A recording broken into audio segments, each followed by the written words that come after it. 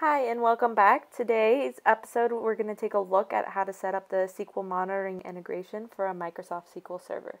So we're going to go and first let's take a look at the SQL VM that I actually have set up here in my system.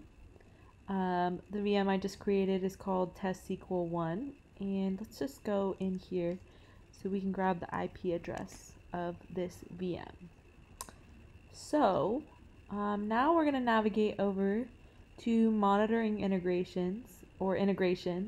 And this is where we can actually configure the monitoring for the SQL Server. You can see I already have two set up, but let's go ahead and configure a new instance. So I'm going to paste that IP address I copied from the VM there, and I'm just going to use the port 1433, which is already filled in for me.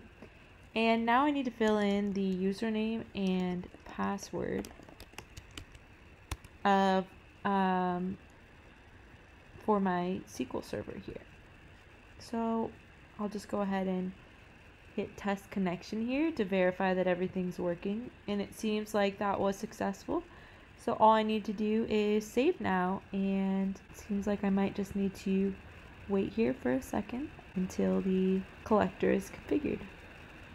Alright, so it looks like that just finished up, and now we can come into the VM that I just set up here, and we'll see that it now has some of the details here, and it's starting to report the CPU memory usage, and we'll be able to get a breakdown of the databases in this VM.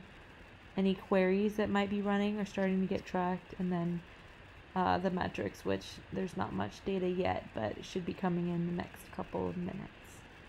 Thanks for watching this video on how to set up the SQL monitoring integration, and stay tuned for more episodes on how to make your IT operations more efficient.